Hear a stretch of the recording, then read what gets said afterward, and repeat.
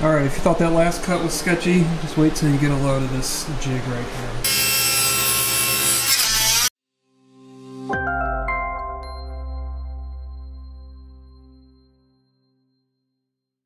What you see here is what's left of the walnut that I had milled a few years ago on my bandsaw. So what I decided to do was just take what was remaining and try to build something with it. And you know, the pieces aren't that long. I don't think I have anything longer than maybe 3.5 feet. But my youngest daughter has been begging me for a desk, and so I figured this would be a great use of this wood. I'll be able to work around some of the flaws, some of the knots and inclusions and things, and still hopefully make her a pretty awesome desk.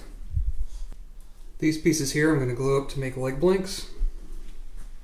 This stack of wood right here I'm going to piece together to hopefully get a full desktop out of it. And then these pieces will serve as the sides, back, and the drawer fronts. I should have just enough wood to get the job done as long as I don't make any mistakes, so I'm going to cross my fingers and hope for the best. Let's start with the desktop. The idea here is to get the largest possible desktop out of the available remaining walnut that I have in my shop. Here's everything all laid out. I plan on using splines to butt join the shorter pieces together. I'm shooting for an 18-inch by 40-inch desktop, but since I designed this desk, I can adjust the plan if I come up short. This is the reason I always make the top first. I can always modify my design and make it fit the top. Sometimes it's harder to do it the other way around when you are working with a limited amount of wood. I prepare the wood for the top by first jointing one face and one edge of each board. This gives me one square corner I can reference the rest of my cuts off of. Referencing the freshly jointed edge, I can now clean up the other edge of each board on the table saw. Now I am laying out the boards to see what arrangement gets me close to the dimensions I am looking for. I pair up the boards into rows and trim them on the table saw until they are equal widths. I also square up the ends of each board to prepare them for the spline that I will be adding later. At this point, I want all my boards to be the same thickness, so I run them through the planer until they are just a hair thicker than 3/4 of an inch. Here is the setup for cutting the grooves that will accept the splines. I use a feather board to hold the piece tight to the fence. Then I back up the cut with a square piece of wood to stabilize the cut and to keep the board perpendicular to the saw. I'm a big fan of these mag switch feather boards because you can easily lock them down in just about any position as long as it's on a magnetic surface. I cut the spline groove in 2 passes, rotating the board 180 degrees to ensure a perfectly centered groove. I'm cutting my spline stock out of the same walnut used to build the desk.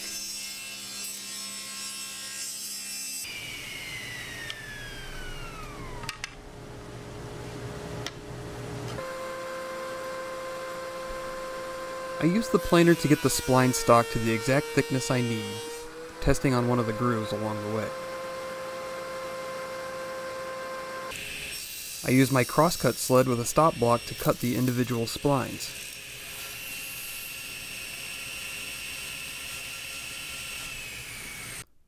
I create the butt joint by gluing the splines and clamping the 2 pieces together flat on the surface of my assembly table. A little wax paper keeps the piece from sticking to the tabletop.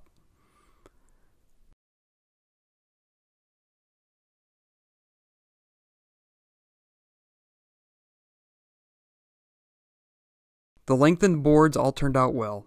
Any slight bowing or cupping can be corrected during the desktop glue-up. The edges of each board are cleaned up once again at the jointer just to take care of any additional glue squeeze out or unevenness at the butt joint. Now some time is spent to arrange the boards to make sure none of the butt joints are too close to each other and the best faces of each board are all on the same side. Once I'm happy with the layout, I mark a large V on the surface to keep track of the orientation during glue-up. As usual, the glue-up is a little chaotic. It helps to have your panel clamps already open and ready to accept the panel. Clamping cauls are used to help keep the panel flat as the glue dries. Once the glue has dried for a couple of hours, the clamps are removed and the excess glue is scraped off with an old chisel.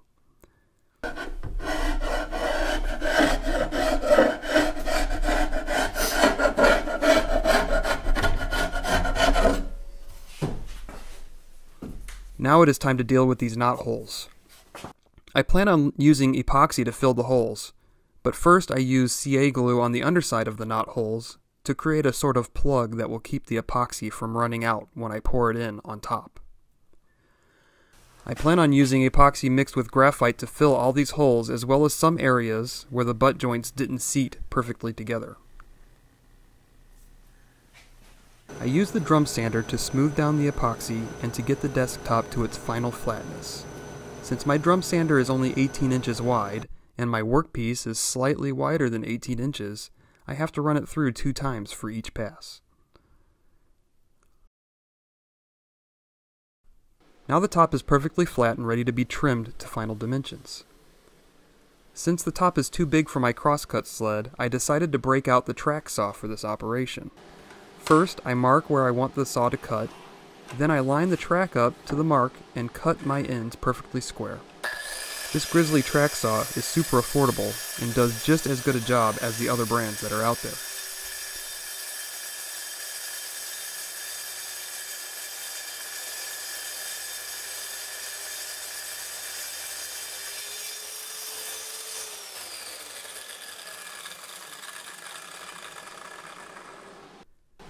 I do have a hole that will show up on the finished piece if I don't do something about it.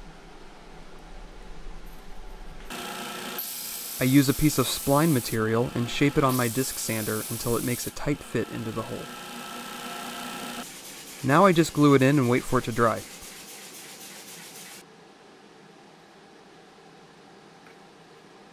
Once dried, I can now trim the desktop to final width using my table saw.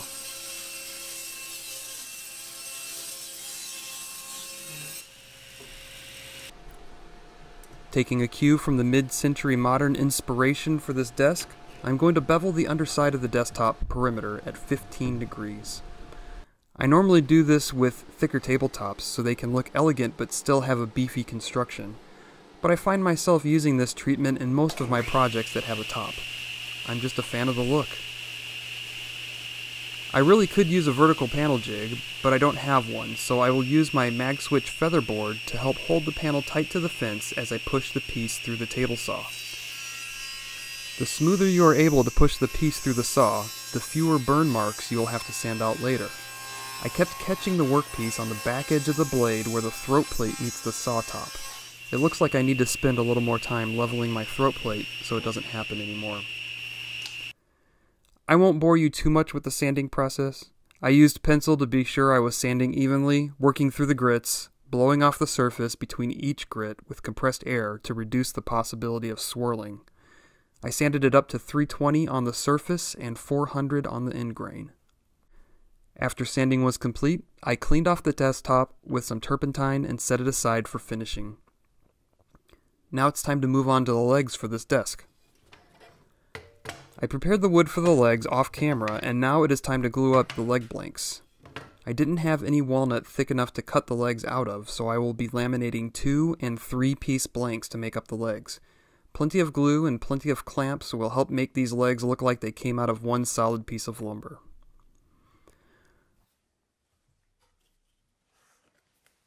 Once the glue dries, I take them out of the clamps and start to clean them up on the jointer.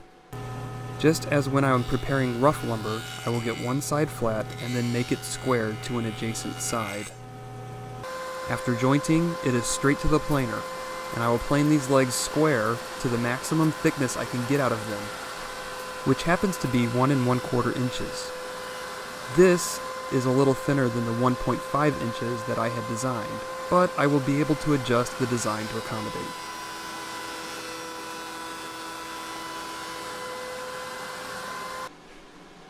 After planing, I trim all the legs to their final length, and I move on to the tapering process. Setting up the taper jig is a bit fiddly, but with some patience and a little luck I am able to get it set in the correct position. The X's on the leg denote the off-cut side of the taper, so I can cut around many of the knots and other flaws in the wood. Alright, if you thought that last cut was sketchy, just wait till you get a load of this jig right here. So this is my taper jig. I think this is the first time I've used it on my new saw, so that'll be interesting. I'll figure out a way to guide this without getting my hands close to the blade. But, yeah, basically it's just a real simple, it's a hinge on the end of two pieces of wood and a little adjuster knob that I can lock down on this, this guide here. And then there's a lot of trial and error trying to get it to do exactly what I want it to do. And once I get it dialed in, I'll be able to knock out the tapers on all four of these legs. So, cross your fingers, try not to cringe too much, and let's make these taper cuts.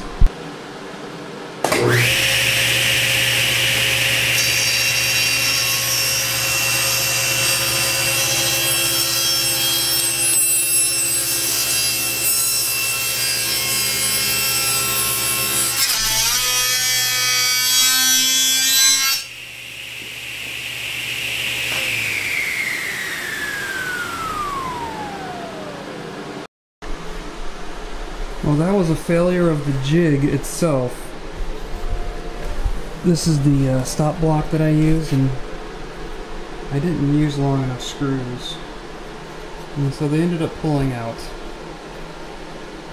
So, luckily, I had most of the safety precautions in place. I did get hit when this kicked back, but it wasn't bad. Really, the worst thing that happened is there was some damage to the end of the wood. Luckily that's going to be on the inside of the body, so I might be able to get away with it. I might have been able to save it, but I didn't want to reach my hand in there. The last thing you want to do in one of those situations is like try to react really quickly, because that's when you can end up getting your finger stuck in the blade. So, nice little learning experience for me. I'm going to get a couple of really long deck screws and secure this really well. The reason I don't glue it on is because I make this piece to be replaceable. So, because it does end up getting cut up. So, we'll get back at it. In addition to that fiasco, the friction from wedging the wood between the blade and the fence created a small, smoldering fire inside my saw, so I had to take care of that before I could proceed. After a change of pants and a small pep talk in the mirror, I got back to the saw and finished up the taper cuts. These legs are tapered on two sides, so I could cut one side, then rotate the piece 90 degrees and cut the second side.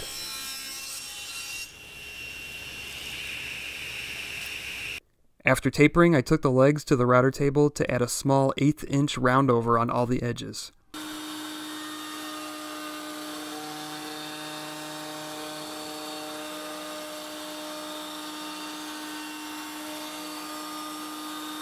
I also rounded over the tips of the legs.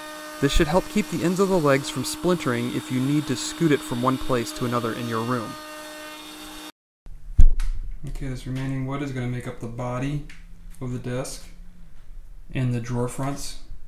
So I need to get them all to a uniform width, which is going to be just under 4 inches, and that really is just determined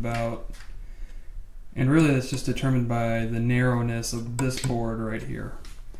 Everything else I could get a good 5 or so inches out of, but it's okay. 4 inches will be fine.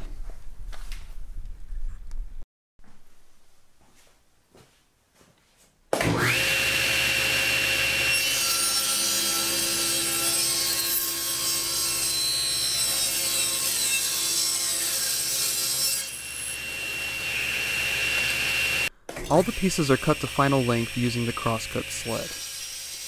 In my original plan, I was going to join the legs to the apron using dovetails, but since Christmas was approaching quickly, I was a little pressed for time, so I decided to go with pocket holes. I've had great success in the past with pocket holes, and have no reason to believe they won't do a good job in this application as well.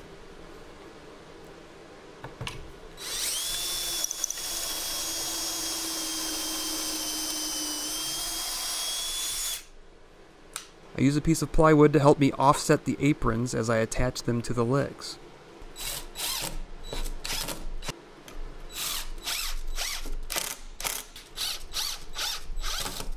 I start by making both sides of the desk as seen here.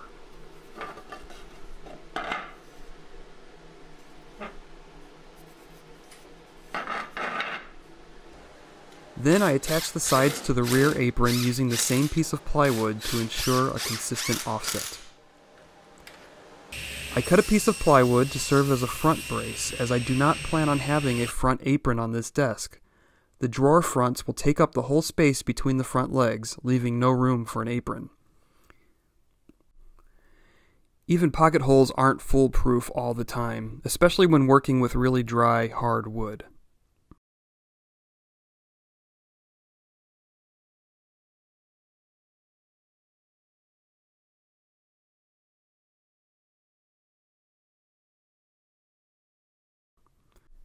A center drawer slide support is added to the rear apron and front brace, and with that, the body of the desk is complete.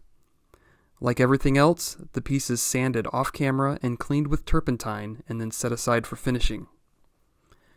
Now onto the drawers. I cut the sides of the drawers out of some 3/4 inch Baltic birch plywood.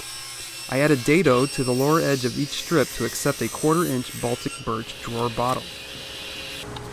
I do a quick dry assembly so I can measure exactly how big that drawer bottom should be. I decide it would be easier to sand the individual pieces before assembly.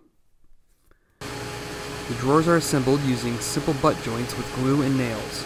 This should be plenty strong for the type of use these drawers will see. Okay, so I did a little off-camera finish-up work on these drawers. I just rounded over the top edges where hands may come into contact with the drawer. And I sanded the outside, and then I started laying out where my drawer slides are going to go. Also on the inside of the body here.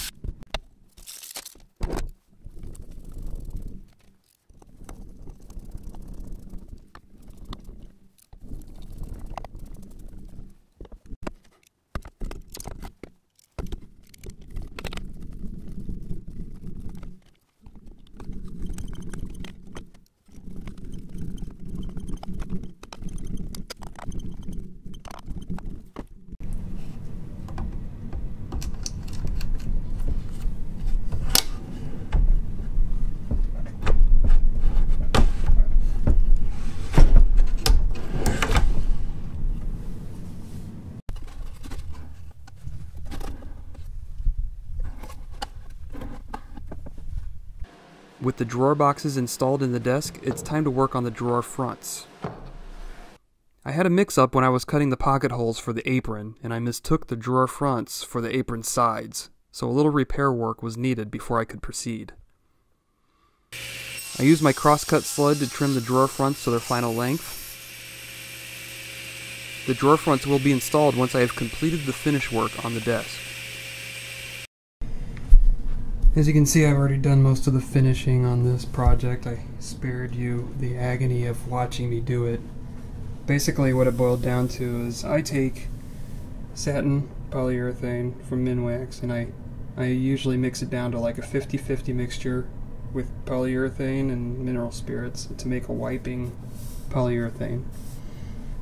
I put 2 coats on and then I sand it after it's completely dried. I use one of these 3M gray 3M pads and I scuff it down really good, get it nice and smooth, and then I put one final coat on.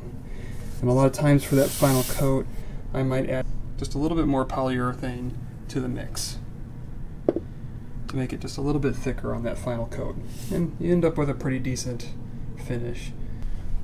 I've also done the carcass and the legs, and it turned out really nice.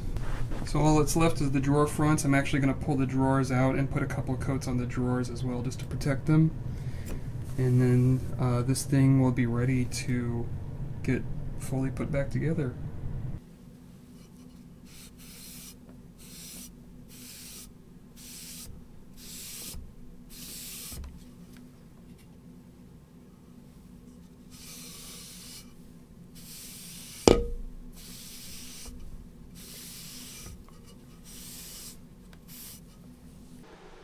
I use my biscuit joiner to cut slots into the desk body in order to accept these Z-clips.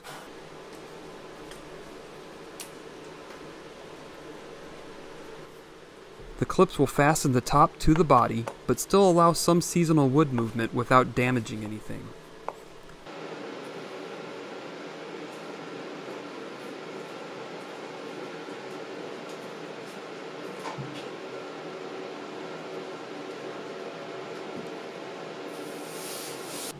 One of the clips interfered with the sliding action of the drawer. To fix it, I ran a small chamfer down the edge of the drawer side to give it enough clearance to work with the Z-clip in place.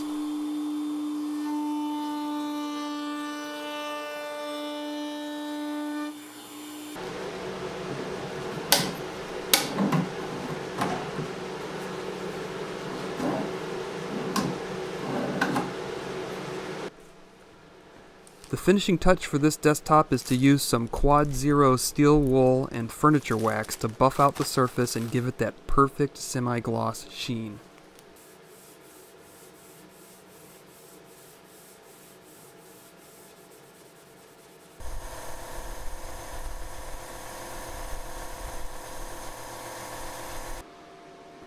I attached the drawer fronts by first setting them in place with some CA glue to hold them down temporarily. This gives me time to get the spacing perfect. I then use a simple jig to locate the holes for the drawer pulls. Space inside the drawer is a little tight. Luckily I have this right angle adapter for my drill, and I was able to drill the countersinks for the drawer pull screws. A little more wax and steel wool for the rest of the desk, and here is the finished product.